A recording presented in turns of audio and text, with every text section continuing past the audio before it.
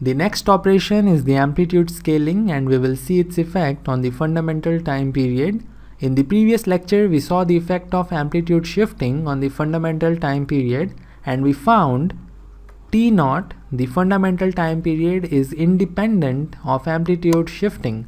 Now we will take our seventh signal and I will represent it by x sub 7 t, and it is twice of x1t. It is twice of our original signal x1t, which is sine 2 pi t.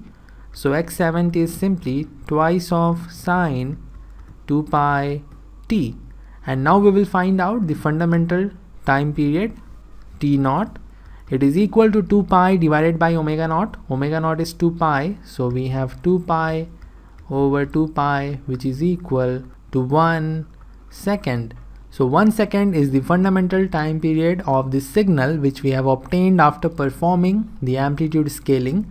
And if you see the original signal, which is x1t, you will find t0 was 1 second. So the fundamental time period is same, and we can say that t0 is independent of amplitude scaling. We have obtained the time period following the mathematical formula. Now we will plot the waveform of signal x1t and signal x7t to find out the fundamental time period graphically.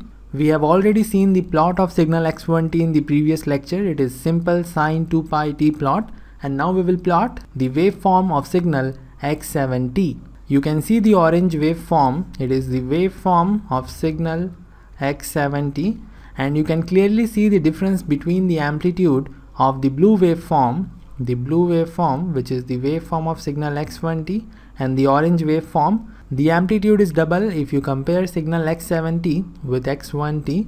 This is because we multiplied 2 to the signal x1t.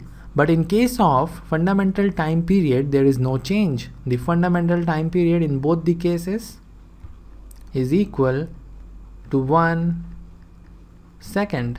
t0 is equal to 1 second, and the fundamental time period is same because we have simply increased the amplitude of the signal by multiplying 2. And if you multiply a number which is less than 1, then the amplitude will reduce, but there will be no change in the fundamental time period.